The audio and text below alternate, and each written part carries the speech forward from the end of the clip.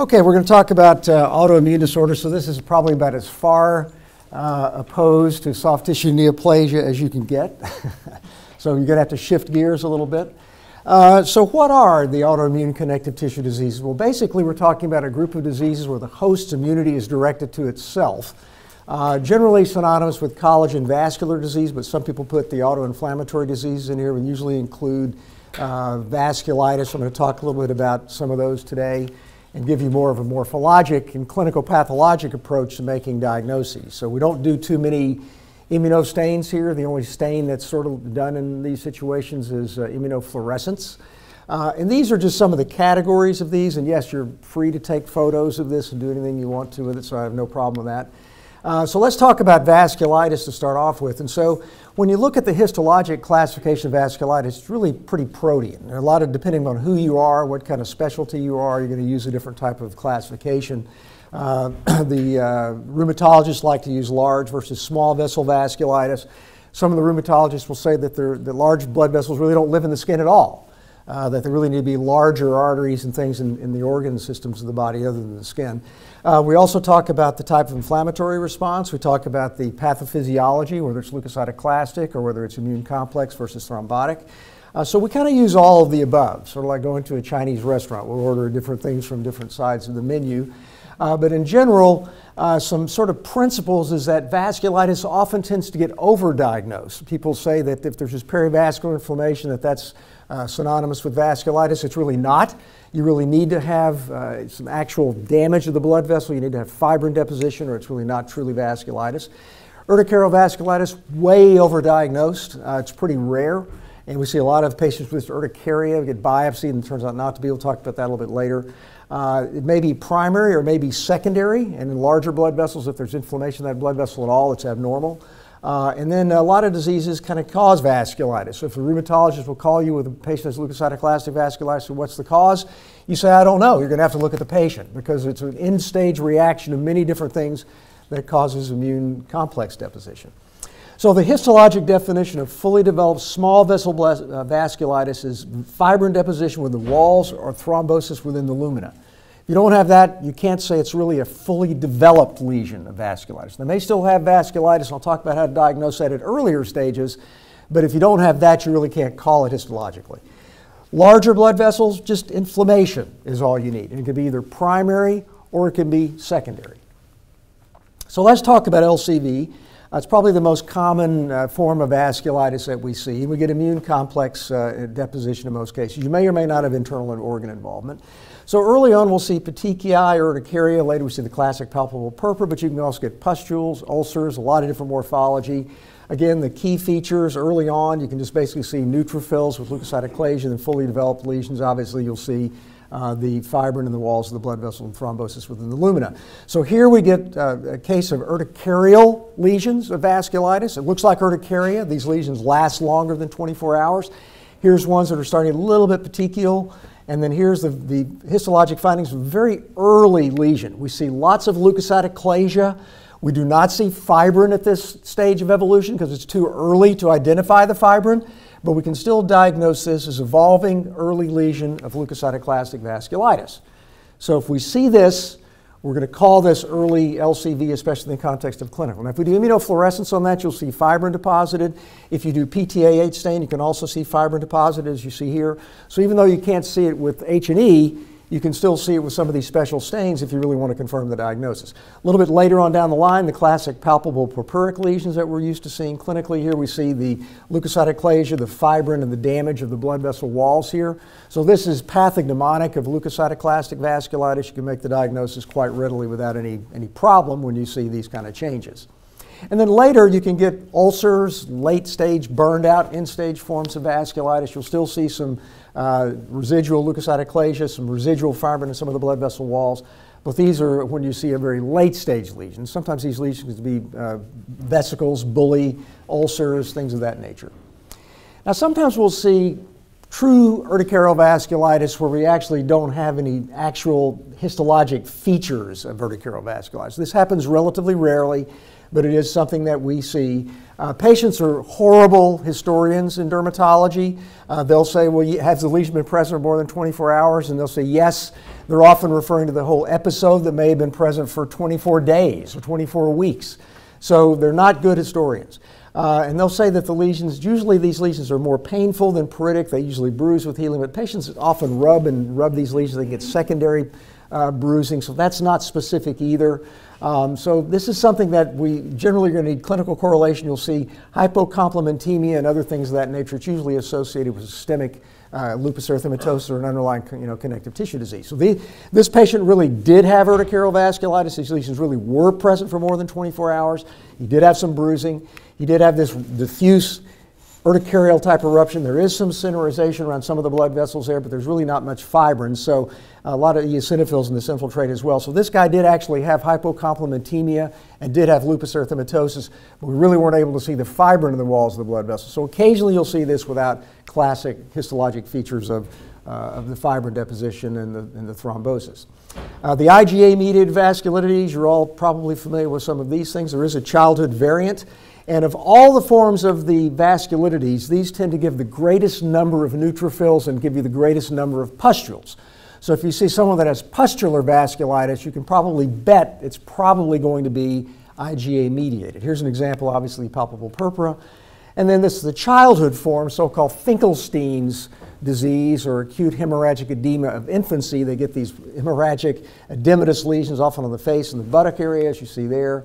Histologically, you show the same other changes as you see with classic leukocytoclastic vasculitis, but generally tend to be more neutrophils, and you may get pustular vasculitis. So here's an example of IgA-mediated vasculitis.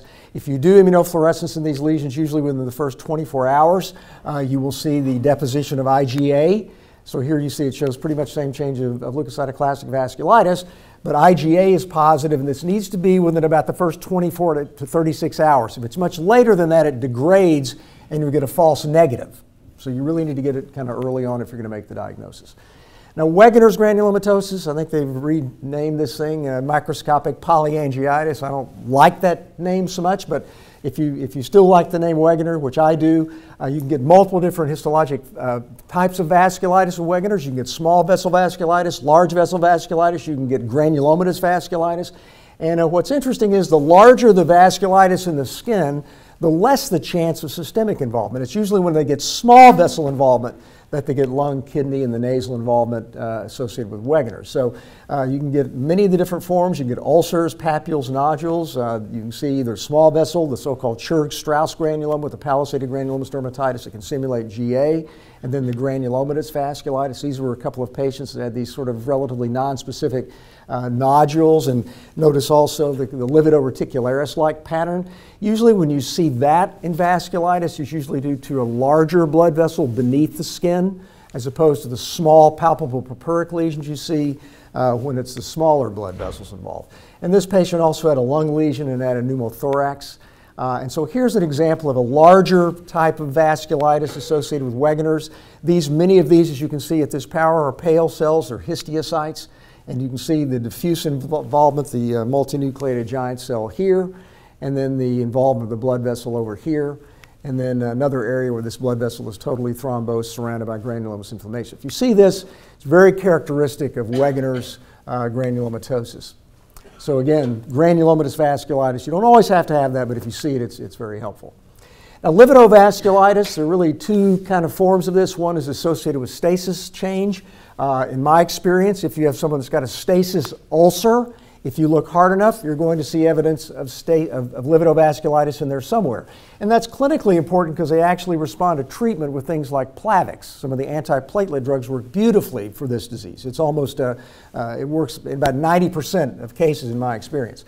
Early on, they can get livido-reticularis. It's often worse in the summer. You can get the palpable papules, but you'll often see these white cribriform changes, and then I'll show you what the histology looks like. You get these very thick wall blood vessels with lots of fibrin. So this is what we call atrophy blanche or lividovasculitis, this cribriform morphology here with the atrophy, very characteristic. And then later on, they get this white atrophic area that you see in this photograph. This is an example of this. You get the increased number of these very thick-walled, stasis-altered blood vessels with abundant fibrin both in the walls and in the lumen here. with relatively limited inflammation. You can get some leukocytoclasia. It's not nearly as much as you see in classic leukocytoclastic vasculitis, but when you see this kind of pattern here with extensive fibrin in these blood vessels, fibrin thrombi as well as fibrin in the walls of the blood vessels with stase alter changes, it's really pretty much pathognomonic. And you can do a fibrin immunoperoxidase stain that demonstrates the presence of fibrin in these blood vessels with immunofluorescence rather than not immunoperoxidase stain. Now, thrombotic vasculopathy, a lot of people don't include this in the vasculitis category. Here you're dealing with a situation where you get extreme thrombosis of many, many blood vessels. These patients are often very ill. They may have DIC. It can be, usually it's more diffuse, and they can be associated with abnormal circulating paraproteins, drugs, anticoagulants. They usually get a lividoid, purplish areas on their skin develop, and then if you look under the microscope, you get lots of thrombosis with extensive necrosis of the skin associated with it. These are the kind of patients, these are often in the intensive care unit, very ill patients.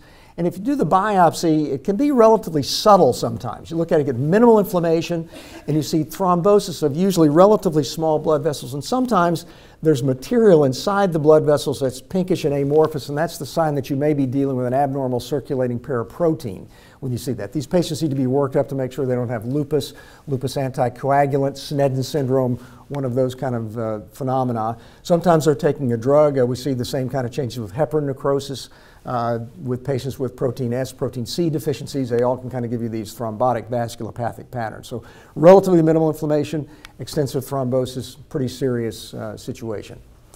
Now, lymphocytic vasculitis, way overdiagnosed. It's relatively rare. It's seen in only a few diseases. So again, mostly it's just perivascular inflammation with lymphocytes. It gets called vasculitis. So if they really don't have the thrombosis of the blood vessels and fibrin, it's really not lymphocytic vasculitis. So don't overcall it that. You want to make sure it's got to have the other criteria to make the diagnosis. We do see it occasionally in a few diseases of pityriasis lichenoides. Again, you all probably know what the clinical features of that are. They get widespread scaly crusted papules, and then if you do the biopsy, you see the interface dermatitis with epidermal necrosis and overlying parakeratosis, and occasionally you will see some true lymphocytic vasculitis, but again, it's relatively rare. Here's the epidermal changes with the stratified erythrocytes, and this one blood vessel here does actually have some fibrin in the lumen as well as in its wall with lymphocytes, so no evidence of any leukocytoclasia, no neutrophils. In this situation, it is a true lymphocytic vasculitis, but this is relatively uncommon. And unless you really see this kind of change, you really shouldn't call it lymphocytic vasculitis. So let's move from vasculitis into some other types of connective tissue diseases, the sclerosing conditions. These are the conditions like morphea, scleroderma, eosinophilic fasciitis, etc. These all have in common sclerosis, which is homogenization of collagen, with a decrease in the number of fibroblasts. Okay, that's a common histologic reaction in every one of these conditions. So looking at scleroderma, there are a lot of different histologic and clinical manifestations of these conditions. They have these very, you can get the people that get the very thick sclerotic lesions of their face and hands. They get tightening and hardening of their skin. The crest form is they're generally milder. They get telangiectasias and calcinosis cutis. ANA is positive in many of these patients, but they're different ANAs than they get in lupus erythematosus. The SEL70, for example, correlates with systemic involvement. They all have histology that's kind of similar to one another. Here you see the acrosclerosis, the pinch facies, the inverse pterygia there on the fingernails. So another example of those in that photograph. These are the mat-like telangiectasia, very characteristic of crest. And then the calcification that's seen in patients that have the crest syndrome. Morphea generally is limited to the skin. There are several different clinical subtypes of morphea, and I'm showing you some of those. This is the kind of the pink lilac color that's seen in early inflammatory stage morphea. Later on, there's some patients that get linear morphea, and notice in this patient this leg is smaller than the other one because if it happens in children, the bone gets deformed, doesn't grow properly. Peri-Romberg, where they get facial hemiatrophy. It's a type of disease in the same category. The Kuta-Sabra lesion. Again, this is the same histologic manifestation as morphea or any of the other forms of scleroderma. And then the so-called pansclerotic morphea. Again, this is not a systemic disease, but they actually can sometimes die of obstructive pulmonary disease, restrictive lung disease, because they can't breathe because they basically encase their entire chest cavity with thick sclerotic skin. If you look at this under the microscope, if you get early lesions, you can get a lymphoplasmacytic infiltrate with some mast cells on occasion, and sometimes some eosinophils. You get the thickened collagen bundles, and then later you get the very thick sclerotic collagen bundles. Low magnification, you'll see this biopsy that looks almost like a square, if you will. And this is all the thickened collagen bundles. Notice the lymphoplasmacytic aggregates in the lesion. Again, the decrease in the number of fibroblasts here. There's almost no fibroblast here. Homogenization of the collagen with lymphoplasmacytic infiltrates, sometimes with eosinophils. And it's very characteristic to get these little nodules of lymphocytes and plasminols right at the periphery of the thick collagen bundles in the subcutaneous fat. So this is an example of kind of an early inflammatory stage of morphia. Later, you basically lose the inflammation. You can get this salt and pepper-like dyspigmentation, and if you actually look for melanocytes in those areas, they're completely absent. It's sort of analogous to vitiligo, even though it's not really vitelliginous.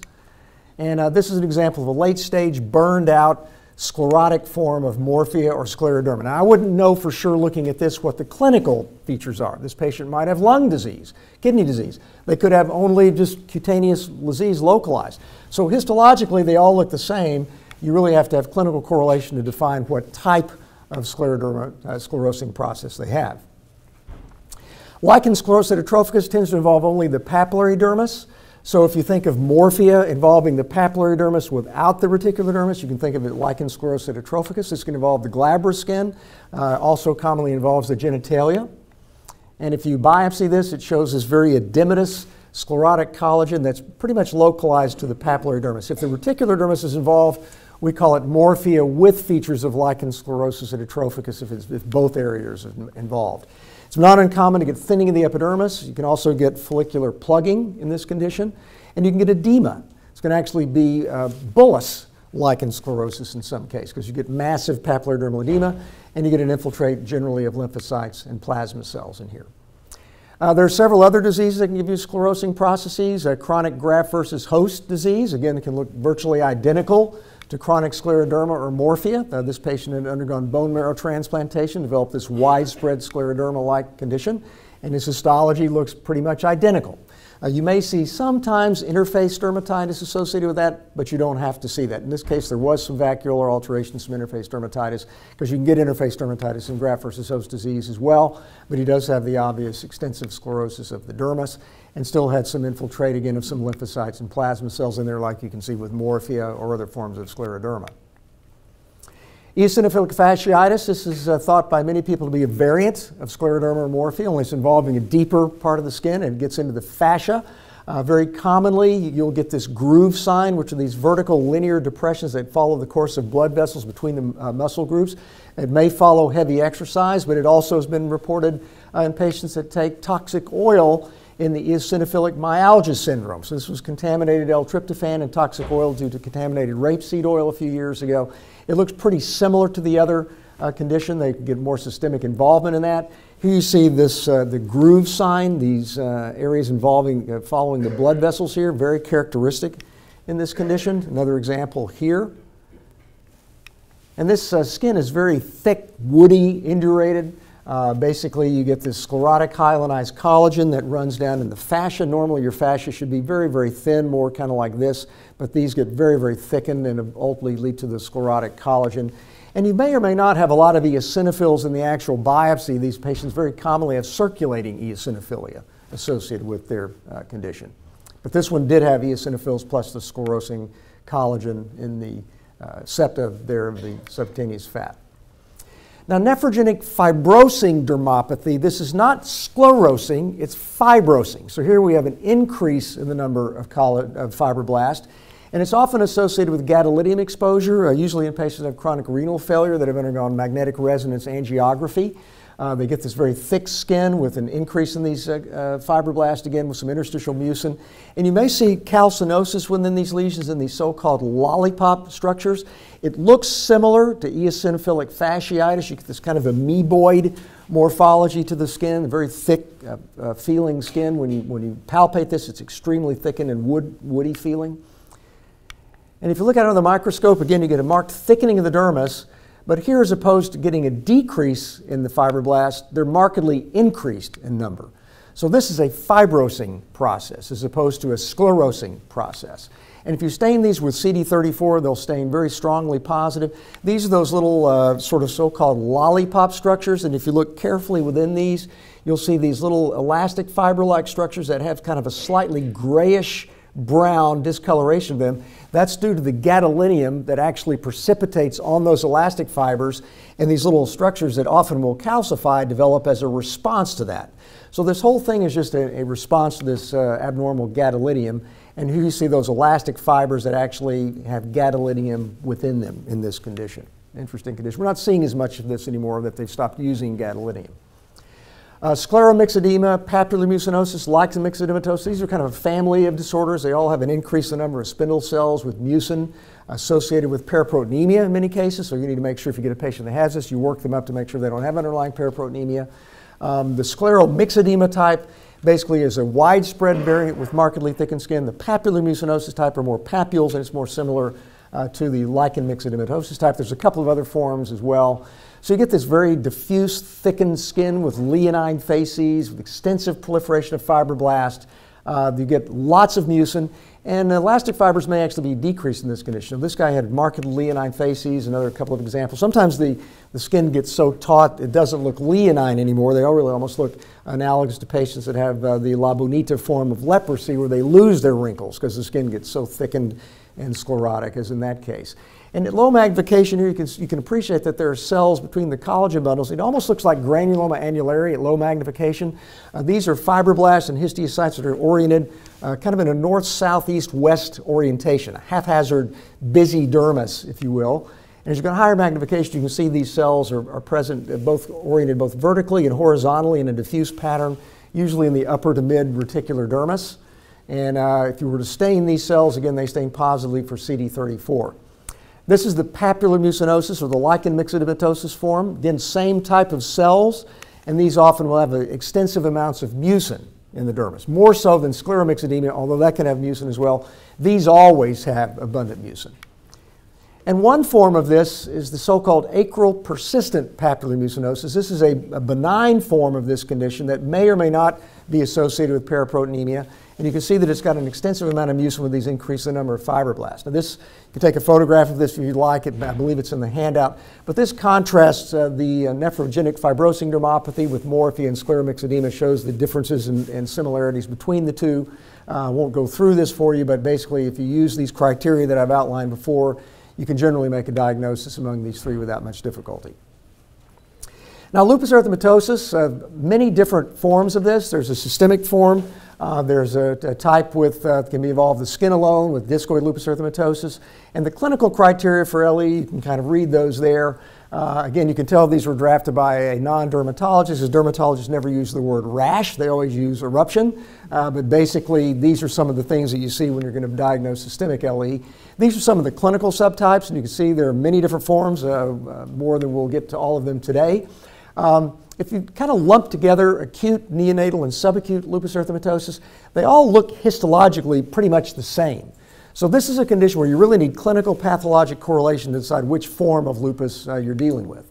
So drug-induced subacute lupus erythematosus, again, may or may not resolve following discontinuation of the offending agent. Hydrochlorothiazide, one of the more common causes. These are often Rho positive, and they're usually photoexacerbated. So here's an example of the classic form of acute lupus. You can see the classic sparing in the nasolabial fold. This is a very helpful clue when you're dealing with someone with acute systemic lupus erythematosus. Subacute lupus, both the psoriasiform types and then the annular type, very characteristic there. If you look at these under the microscope, they show a very sparse infiltrate usually of lymphocytes with vacuolar alteration of the dermoepidermal junctions, some thinning in the epidermis.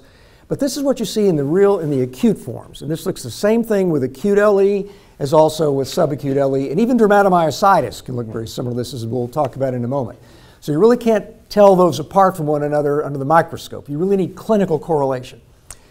Immunofluorescence, the lupus band test, not a very good test. We really don't do that much in our laboratory anymore. The serologic testing is much better. It's more specific. If it's positive, it's helpful, but usually if it's positive, it's obvious clinically. So it's really not a great test. We like to use serology more.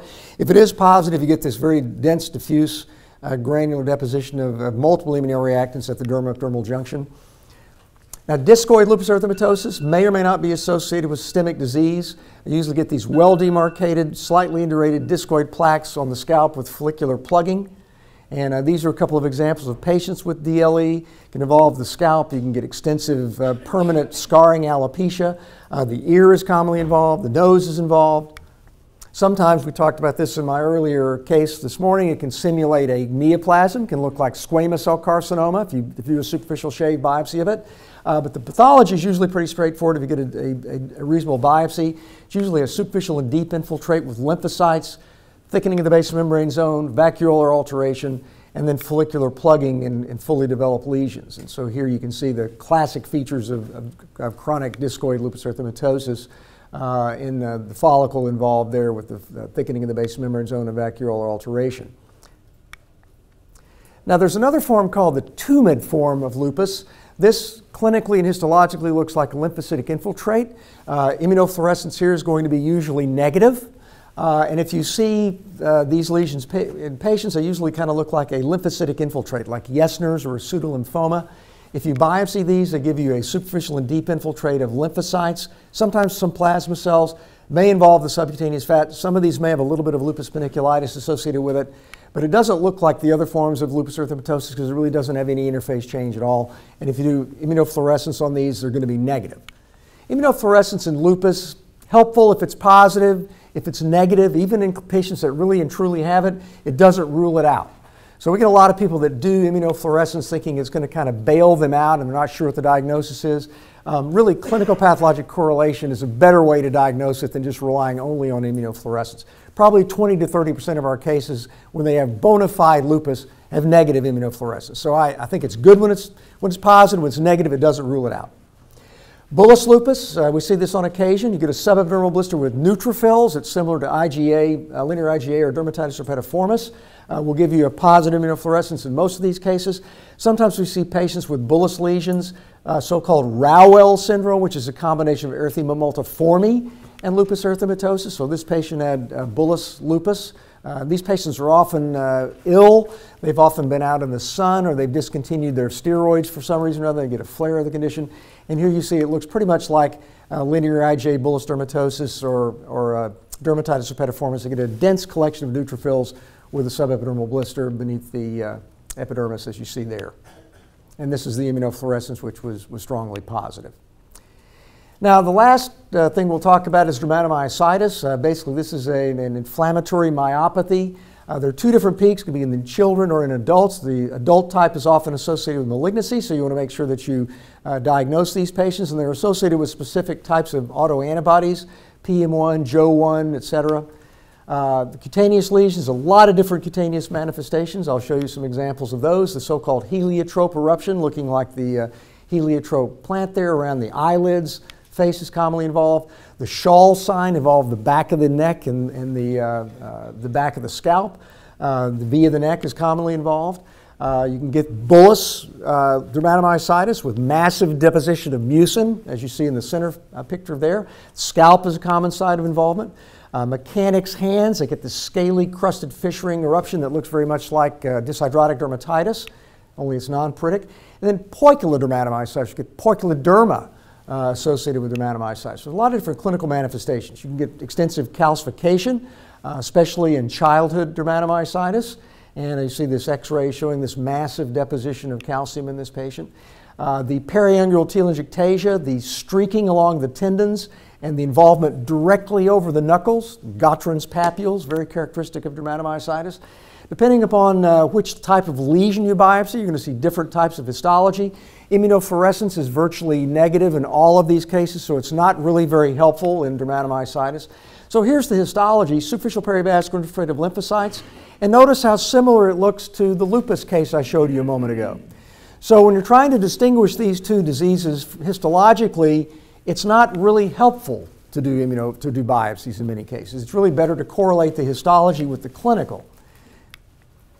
If you biopsy a Gottron's papule, you would think that that should show some inflammation because there's erythema, there's involvement directly over the knuckles as you see here. But generally what these will give you, these types of lesions, is a very sparse infiltrate of almost limited inflammation at all. If there is any, it's lymphocytic. And you see just a very sparse dilatation of blood vessels with a little bit of smudging around the blood vessels, and a little bit of smudging at the dermoepidermal junction. This is a Gottron's papule. And this is very characteristic of what we see. It's not really very diagnostic at all. So you have to understand if you biopsy a Gottron's papule, this is what you're going to see. You're not going to see a very dense inflammatory infiltrate in spite of the fact that it looks sort of inflamed clinically. So again, if you look at these lesions together, dermatomyositis, lupus erythematosus, they may overlap clinically and histologically. Again, Gottron's papules look very subtle. Dermatomyositis and acral lupus can appear very similar. Lupus, as opposed to dermatomyositis, involves the areas between the knuckles, whereas dermatomyositis likes to involve the areas directly over the joints. So again, these are acral lesions of lupus versus dermatomyositis, because notice that the knuckles are not involved here. The areas directly over are not involved, whereas they would expect it to be in dermatomyositis. And this is a biopsy of an acral lesion of lupus. You really can't tell it from dermatomyositis, so it looks pretty specific. So be careful in guiding your clinicians down one path or another of these two diseases on biopsy alone, because they'll work the patients up differently. So we tell them that they can look very similar. They need to go back and do some of these serologic studies and correlate it with whether there's muscle weakness. Behçet's disease, just briefly, this is a condition of oral aphthosis, genital ulcers, uveitis. There are specific clinical and histologic criteria for the diagnosis of this condition. They often get eye involvement, cardiac involvement, they get renal involvement, neural involvement. And if you're going to make this diagnosis clinically, they generally have oral aphthosis plus either genital apathy, uveitis, and then these clinical lesions that are often papulopustular. And these often look pretty similar to the bowel-associated dermatosis arthritis syndrome. Sometimes cutaneous powder gangrenosum can kind of look similar to this. These are the genital and oral apathy seen in Behçet's. These are the small papulopustular lesions that you see in Behçet's syndrome. So this disease is quite difficult to diagnose clinically.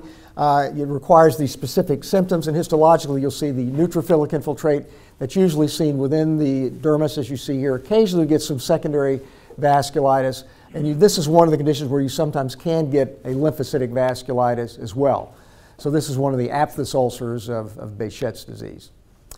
So in conclusion, as kind of an overview of a lot of diseases, they're common, they're protean, but if you use good clinical pathologic correlation, you can usually make an accurate diagnosis, but you have to work together with your clinicians and with rheumatologists to make these diagnoses appropriately. And don't use immunofluorescence as a rescue. It's a helpful tool, but it's often not going to totally bail you out when you're dealing with these conditions. So thank you for your attention, and we are offering a conference in Colorado next year. For those of you who obviously like to travel, you wouldn't be here in London. Come visit us in Beaver Creek, Colorado, and you'll get a much more intense experience and a lot longer time spent on conditions such as this in a beautiful setting. Thank you very much for your attention, and time for maybe a question or two. Oops.